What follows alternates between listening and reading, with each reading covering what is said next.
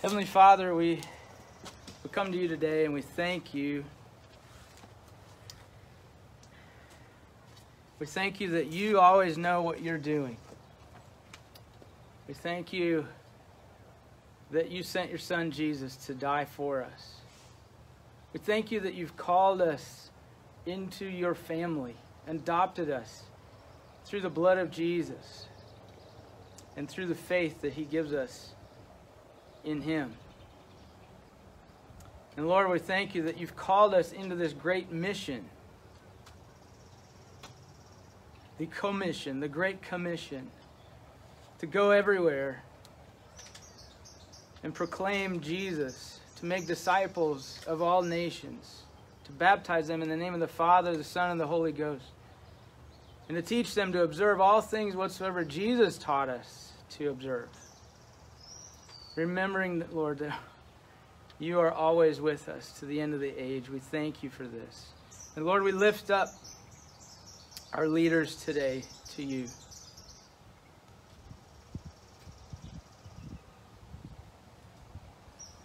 Father, you know what state our nation is in. Lord, I pray that you first draw our leaders' hearts to Jesus. If any are not saved, Lord, draw them to Jesus, because Jesus said, no man comes to me unless the Father first draws him. So draw them, Lord, to you. Take the blinders off their hearts. Take the veils off their hearts, whoever is not in Jesus yet. And Lord, those who are in Jesus now, Lord, I pray you protect them. Protect them from all the wiles of the enemy. Put your shield around them.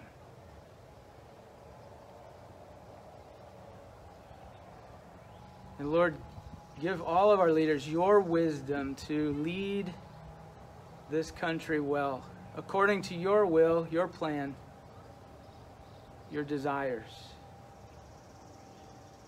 And Father, help us to live according to your will, to operate in our weeks, in our days,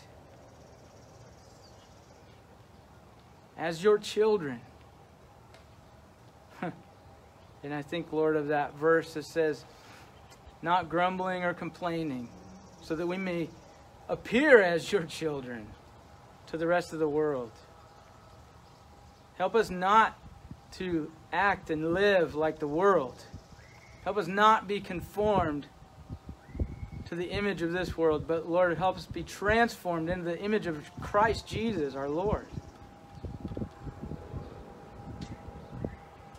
And Lord, give us the boldness that we need to speak what you give us to speak, to do what you call us to do. It's in Jesus' name that we pray. Amen. Amen. Well, the children already found a playground. This is a great playground. I brought some paper along for anybody that wants to make some paper airplanes today, young or young at heart. Also, let's turn in our Bible to the book of Joel today. Joel chapter 3. And you see I got my fancy mask today. So if I need to, I can go into a bank or catch a train, right?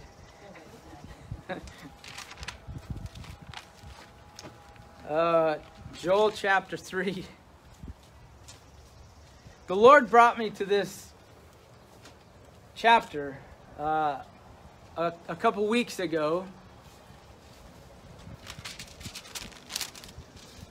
And I'm not entirely sure why yet, but I just want to read this to us. And actually, I want to start a few verses ahead of chapter 3 for some familiar verses.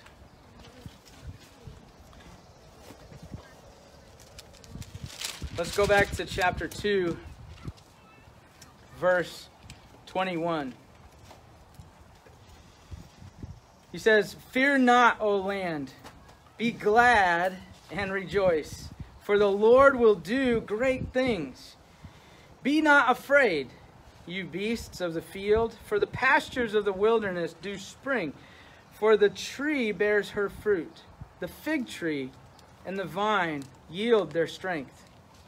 Be glad then, you children of Zion, and rejoice in the Lord your God, for he has given you the former rain moderately, and he will cause to come down for you the rain, the former rain, and the latter rain in the first month. And the floors shall be full of wheat, and the vats shall overflow with wine and oil. And I will restore to you the years that the locust has eaten, the cankerworm and the caterpillar and the palmer worm, with my great army which I sent among you. And you shall eat in plenty and be satisfied, and praise the name of the Lord your God, that has dealt wondrously with you. And my people shall never be ashamed. My people shall never be ashamed. And you shall know that I am in the midst of Israel, and that I am the Lord your God, and none else. And my people, again, he says, my people shall never be ashamed. And it shall come to pass afterward that I will pour out my Spirit upon all flesh. And your sons and your daughters shall prophesy. Your old men shall dream dreams. Your young men shall see visions. And also upon the servants and upon the handmaids in those days will I pour out my Spirit.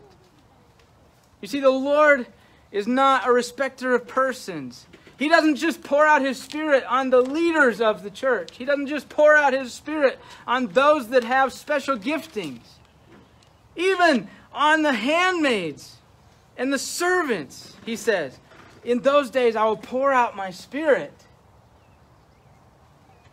So any of you who feel like maybe you've been left behind with God's giftings or whatever, be of good cheer. We are in a day where he is pouring out his Spirit on all flesh. Your sons and daughters will prophesy. I've already heard some of them. Do it. I've witnessed it. Little ones, 6-year-olds, 8-year-olds, have already been prophesying for the Lord, speaking forth the words of God. Get excited about that. I am. I'm excited to be living in this day. And then he says, I will show wonders in the heavens and in the earth, blood and fire and pillars of smoke. The sun shall be turned into darkness and the moon into blood before the great and terrible day of the Lord come. And it shall come to pass that whosoever shall call on the name of the Lord shall be delivered. For in Mount Zion and in Jerusalem shall be deliverance, as the Lord has said, and in the remnant whom the Lord shall call. Now, as I read these words, the Lord put on me that is not only about salvation. Absolutely it is about our salvation in Jesus. Whosoever shall call upon the name of the Lord shall be saved. Praise the Lord. Hallelujah. If you have not called on the name of the Lord Jesus to be saved from your sins, do it now. Call on the name of the Lord Jesus. I remember when I did. And boy, the transformation that started. And the peace just started flowing. And the shame and the guilt fell off of my shoulders. Shame and guilt from sins I'd been carrying for years. Just boom. And I was even outside that day when I called on the name of the Lord. But he put on me something else here.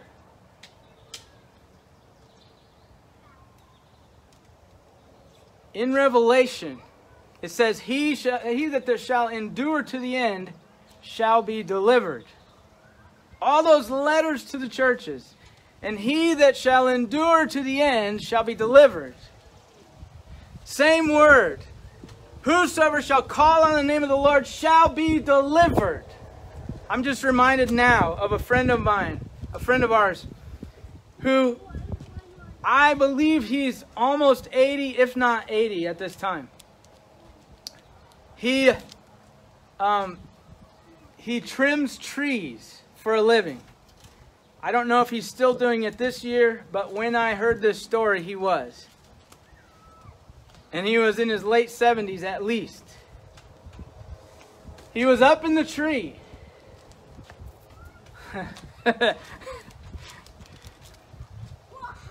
And he started falling from the tree as he was cutting a limb. And he cried out. All he could think to cry out was, Jesus! And that's all he said. And as he was falling, he grabbed this rope. And his hand was burning as he was falling in midair, just holding this rope. His hand was burning on the rope. He lands on the ground, on his back, flat on his back, right between two limbs that he had already put on the ground. He didn't land on the tree limbs. He landed right on the soft ground between the limbs, with his hand burnt from that rope.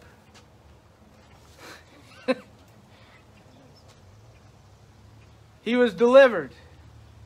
Now the crazy thing was that when he got up, he was thinking, I didn't put that rope there. Where did that rope come from? And he looked to see the rope and it was gone.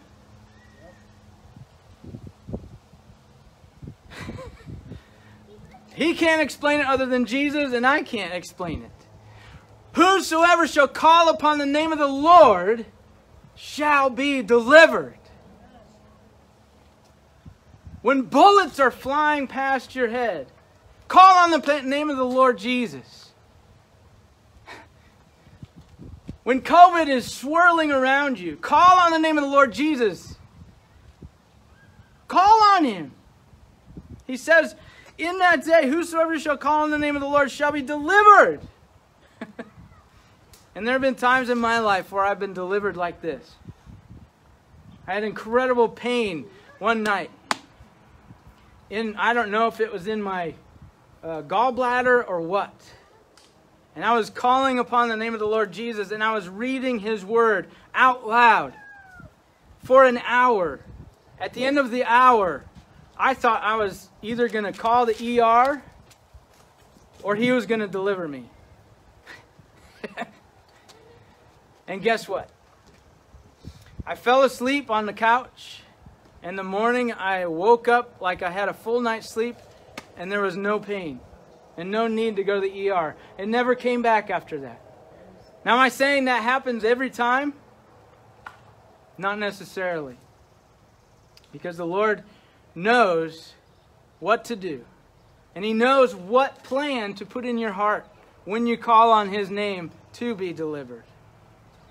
But the Bible says, many are the afflictions of the righteous, and the Lord will deliver you out of all of them. But it doesn't say when. And so, if the deliverance doesn't come immediately, take heart. He will deliver us out of all of our afflictions. But we just don't know when. So be strong and of a good courage. Now, Joel 3, he had me read this, and this is really encouraging to me. And I'll explain in a little bit. And brother, if you move over this way just 3 feet, you won't be in the sun. I feel for you right now with the sun in your face. Joel 3 verse 1.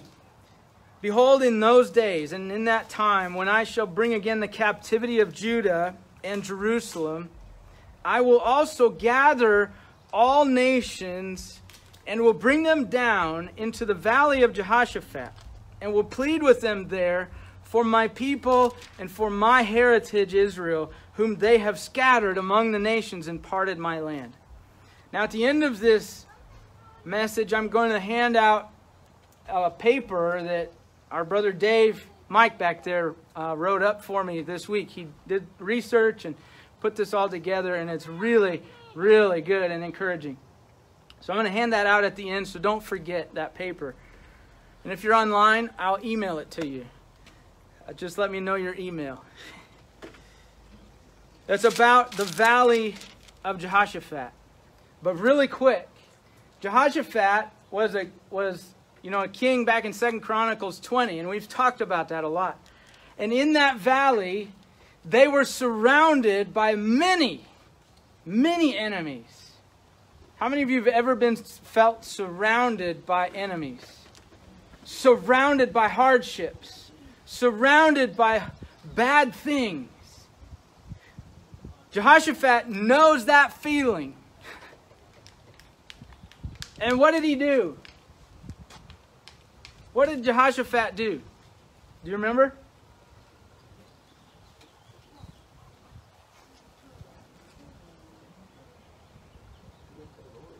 He went to the Lord.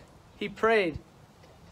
And then, as the Lord inspired him, it says that he called for the singers and musicians, and he sent them in first to praise the Lord.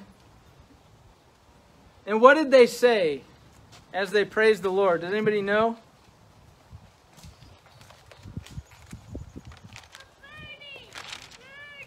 Second Chronicles 20, verse 21. As they went out before the army, they said, "Praise the Lord, for his mercy endures forever." Does that sound familiar? Did we not just sing that? His love endures forever. They sang that while they were surrounded by the enemies. They did not wait for deliverance before they praised the Lord and sang, believing his mercy endures forever. You see, some of us come to worship, and we only worship the Lord from the bottom of our heart when we feel like it. When he has just brought us through something great. And that's wonderful to sing like your favorite team just scored the goal. When God has brought us through something. That is a great time to praise the Lord. But that's not the only time to praise the Lord. We need to praise the Lord and worship his name not because of our circumstances, but because of who he is. Period. That's why we worship the Lord. We praise the Lord based on his character. Based on God loves us forever and ever and ever. God loves us so much that he bends close to hear our prayers. His mercy. How many of you have experienced God's mercy? How many times? A lot. A lot of times. If you're like me, a lot of times. This week. His mercy endures forever. His mercy gave us this beautiful morning. It wasn't because I did anything right. It's just a gift from him. He said, I want to bless you. And my response should be, thank you. When we get a gift, I was just talking to somebody 3 weeks ago who wasn't sure that they would go to heaven when they die, even though they've been going to church their whole life. And they said, I'm not sure. And we talked about what Jesus did for them on the cross. And they said, yeah, I believe that. And we talked about how he raised from the dead, and they said, yes, I believe that. I said, well, then you're there. You're almost there. But why don't you believe that He has forgiven you? Why do you believe you have to earn it? And they said, I don't know. And so we went to Romans Romans 6:23, which says, "For the wages of sin is death, but the gift of God is eternal life through Christ Jesus our Lord." Look at the difference. The wages that we earn from sinning is death. You all know what wages are, right? It's like your paycheck. When we sin, the paycheck we earn is death. Spiritual separation from God forever and ever and ever and ever. And ever and ever and ever and ever. That's what we earn from sin. But look at the counterpart. He says, but the gift of God is eternal life. Eternal life. And it's a what? A gift. How do you earn a gift? Brothers and sisters, please tell me, how do you earn a gift? You don't. A gift is nothing you earn. How many of you have given somebody a gift in your lifetime? Raise your hand. Raise your hand online if that's you. Have you given a gift to someone? When you give that gift, what are you waiting for when the person receives the gift? What are you looking for out of them?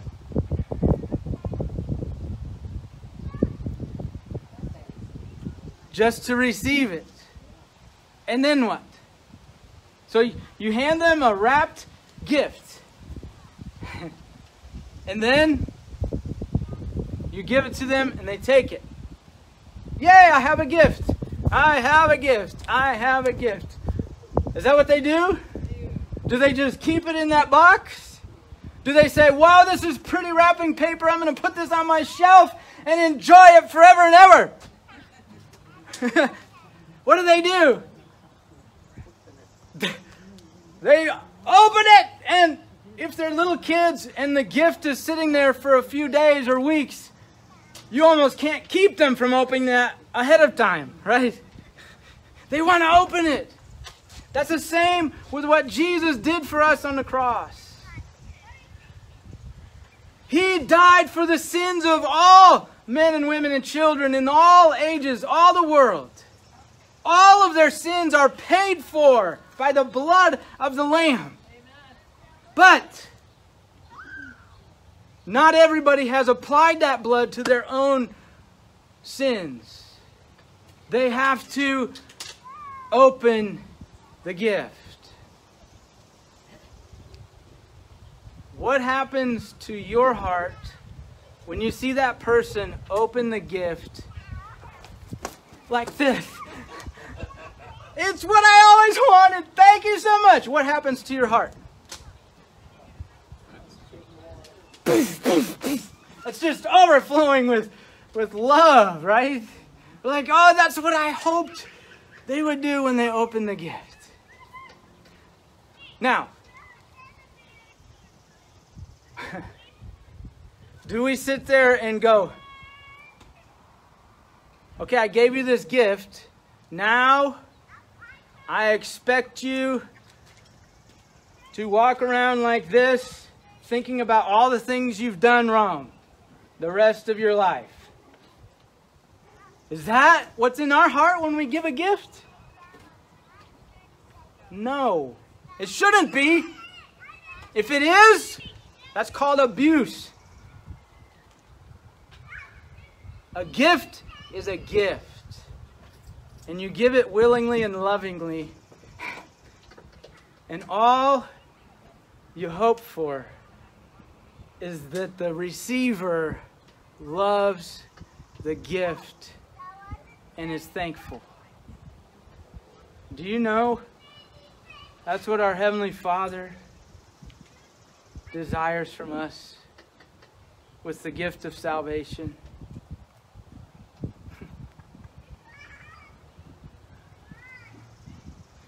Just enjoy the gift. We need to enjoy the gift. Now I want to read the rest of Joel 3. And it gets pretty wild here.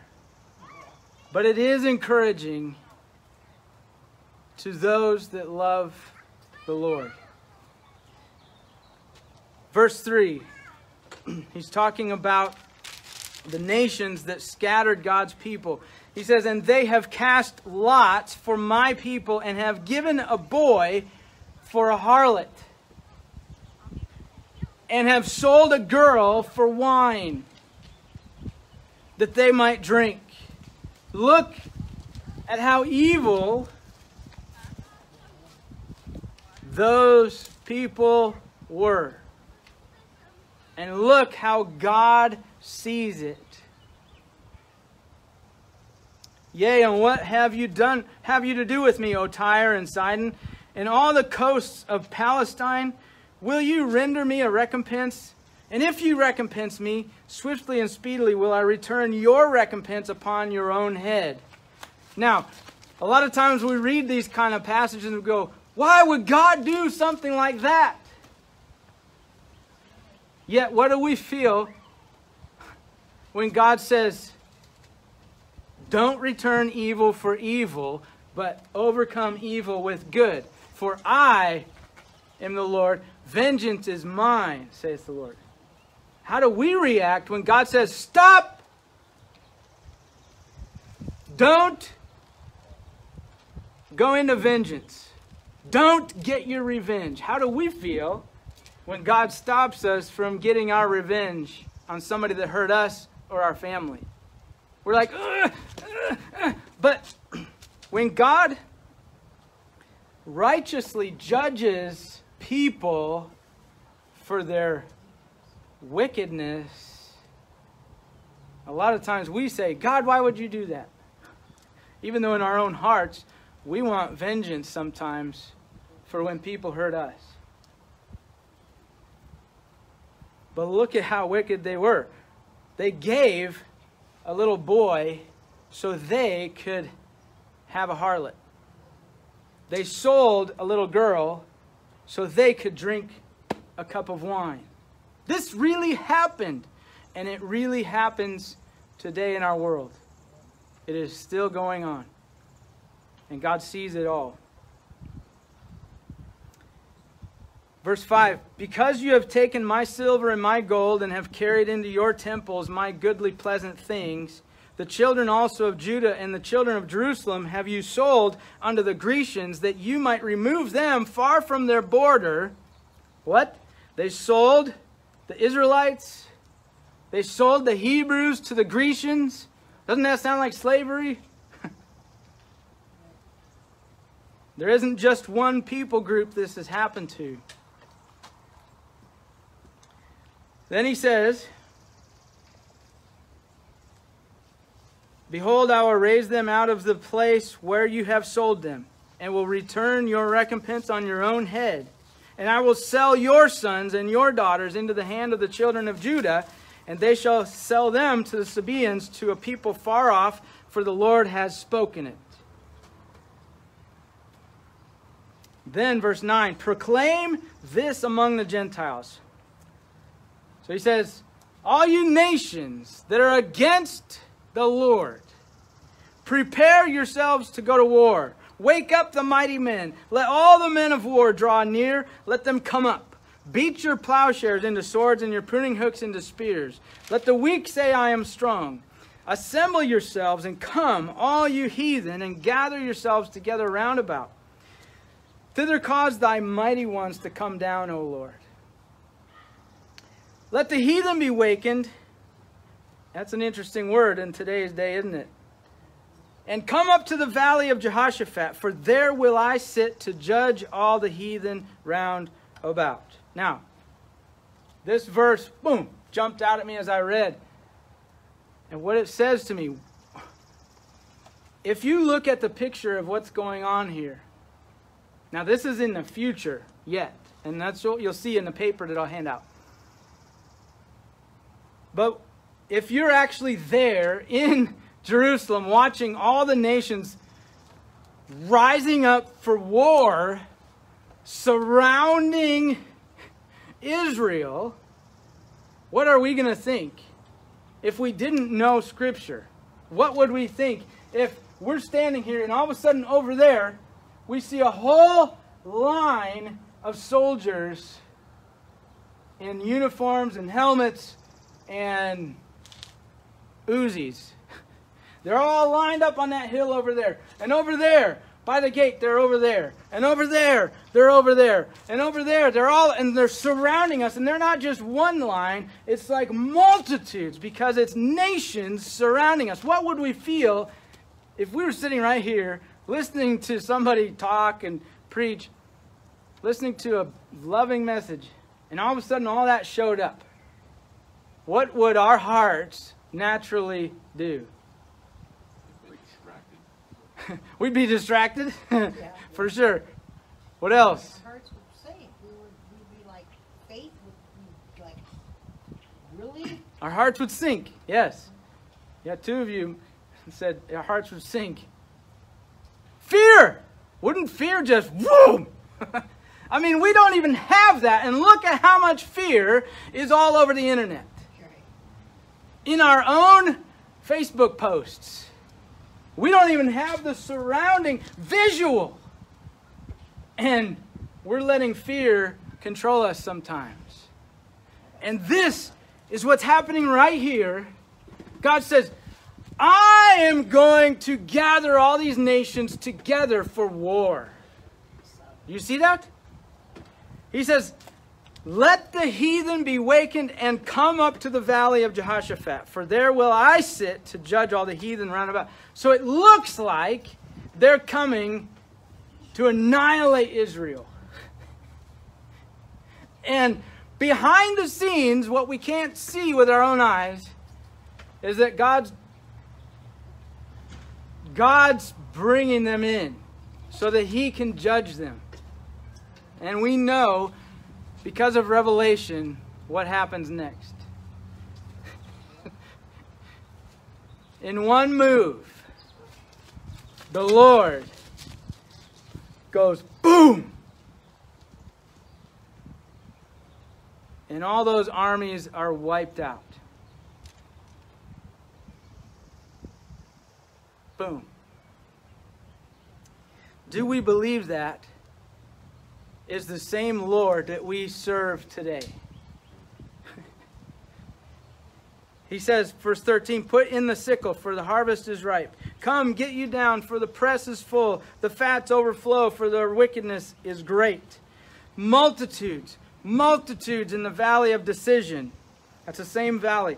For the day of the Lord is near in the valley of decision. The sun and the moon shall be darkened. The stars shall withdraw their shining. The Lord also shall roar out of Zion and utter His voice from Jerusalem. And the heavens and the earth shall shake. But the Lord will be the hope of His people and the strength of the children of Israel. So shall you know that I am the Lord your God, dwelling in Zion, my holy mountain. Then shall Jerusalem be holy, and there shall no strangers pass through her anymore. And it shall come to pass in that day that the mountains shall drop down new wine, the hills shall flow with milk, and all the rivers of Judah shall flow with waters. And a fountain shall come forth of the house of the Lord, and shall water the valley of Shittim. Egypt shall be a desolation, and Edom shall be a desolate wilderness, for the violence against the children of Judah, because they have shed innocent blood in their land.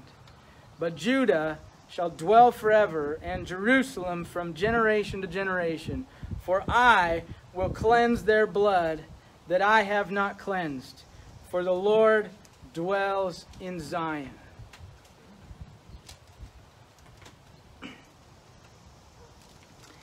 Let's see, Nathaniel, can you grab that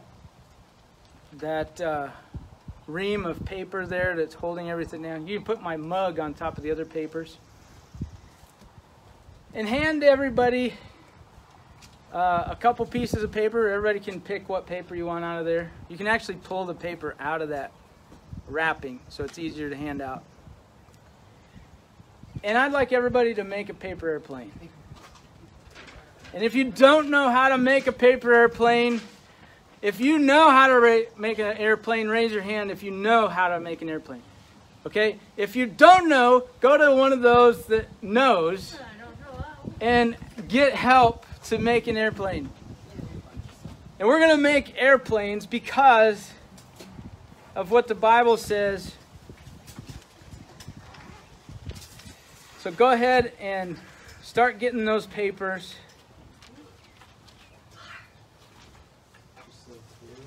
One or two, whatever they want. Just let them choose there.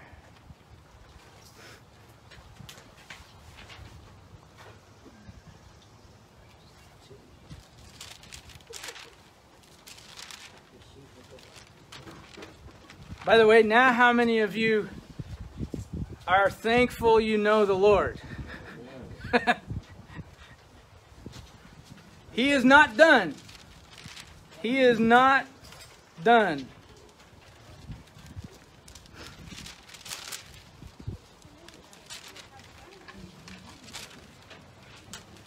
So as soon as you get a paper, go ahead and start making an airplane. Remember that innocent, simple childhood heart. I don't know. You need to remind me there are baseball going. Yeah, if you need to remember what it's like to be a child, look at those little ones that are playing all around us. And I want to read this to you from 1 Thessalonians chapter 4 to encourage our hearts even further. Paul writes to the church at Thessalonica, and he says, "For this I would not have you to be ignorant, brethren, concerning them which are asleep." 1 Corinthians 4:13, meaning those who are already dead. "That you sorrow not, even as others which have no hope." Don't sorrow like those who have no hope in Jesus. If you have hope in Jesus, we can grieve, but we can't stay there in our grief because we are getting closer and closer and closer to seeing them again and living with them for all of eternity. Thank you, sister. "For if we believe that Jesus died and rose again, even so them also which sleep in Jesus will God bring with him. For this we say unto you by the word of the Lord, that we which are alive and remain unto the coming of the Lord shall not prevent them which are asleep," which means we will not go before they go.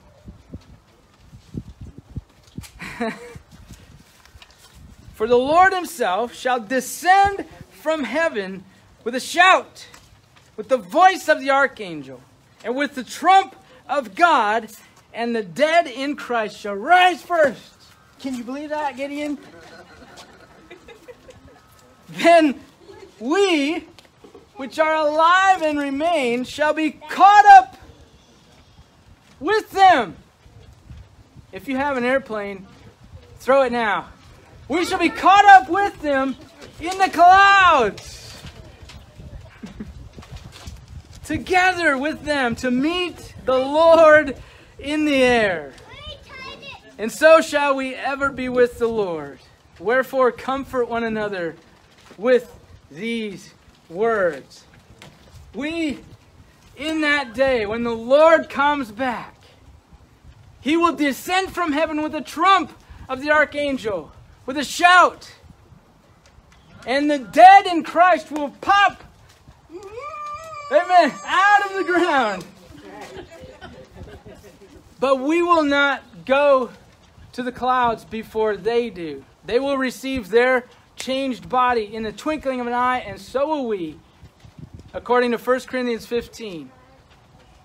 And then we'll be caught up with them in the clouds together, forever and ever and ever and ever with the Lord. And I believe what happens next is we come with the Lord as an army to that great day of the Lord.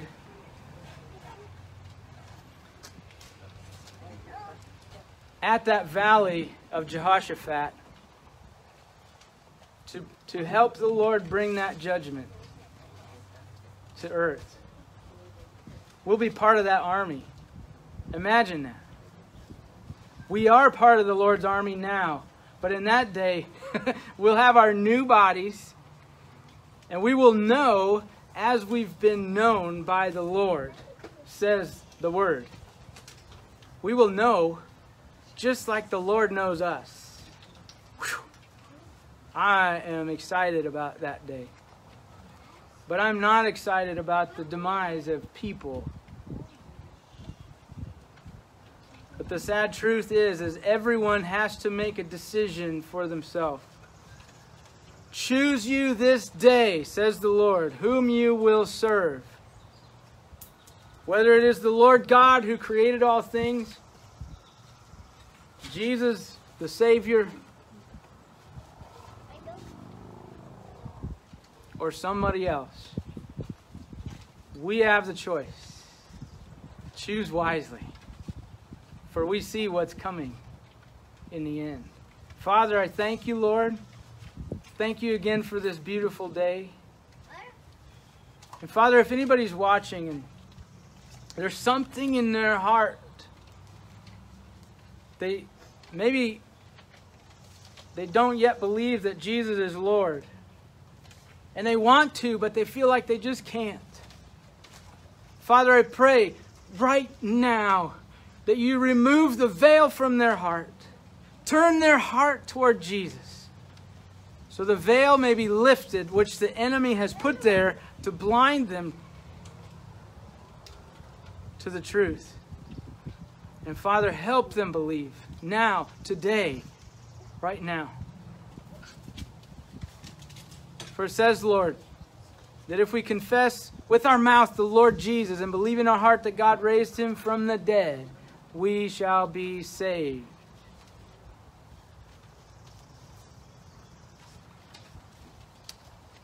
Thank you, Father, for all those that already have put their trust in Jesus. Thank you for helping us to come to Jesus and be saved.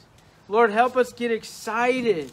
Help us worship you for who you are and not just what you're doing for us in the moment. But help us to praise you with all of our heart, all of our soul, all of our mind, all of our strength. Even when our strength is weak, help us to praise you with all of our strength. And Lord, we thank you that the joy of the Lord is our strength. We thank you that we can do all things through Christ who strengthens us. We thank you, Lord, that you washed away our sins, took away our sins through the blood of Jesus. Father, thank you so much for saving me. Thank you for delivering me. Thank you for adopting me into your family. Thank you, Lord, for adopting us into your family. Thank you that we are a great and mighty and loving family, and that you're bringing us into more love.